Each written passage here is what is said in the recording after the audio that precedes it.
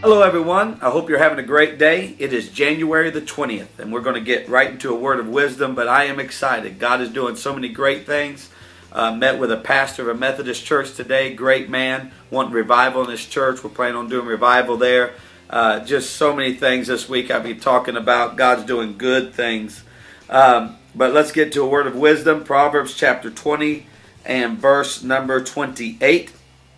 It says, "Mercy and truth preserves the king, and his throne is upheld by mercy."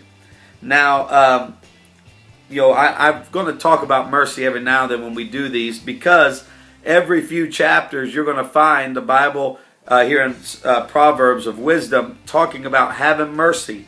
It's such a powerful thing to have mercy towards other people and how it frees you up. And here it says, mercy and truth. The balance between having truth in your life and having mercy in your life, as Jesus Christ did, is such a powerful thing to have. Mercy and truth.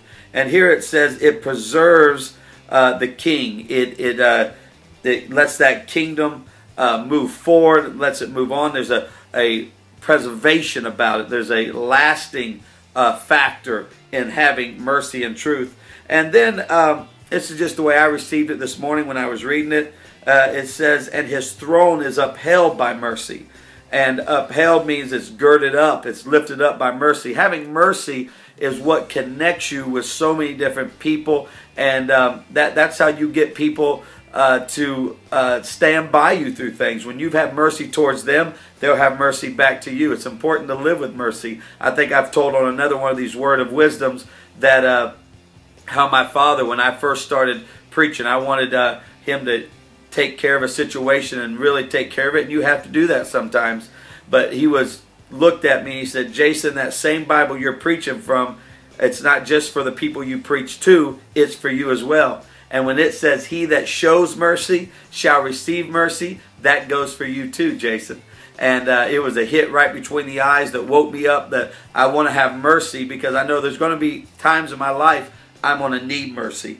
And so here it says it's upheld, because when you have mercy towards somebody, they're going to stick with you through good times and bad times. It's important to have mercy. But when you go back to the first part of the verse, he said mercy and truth preserves.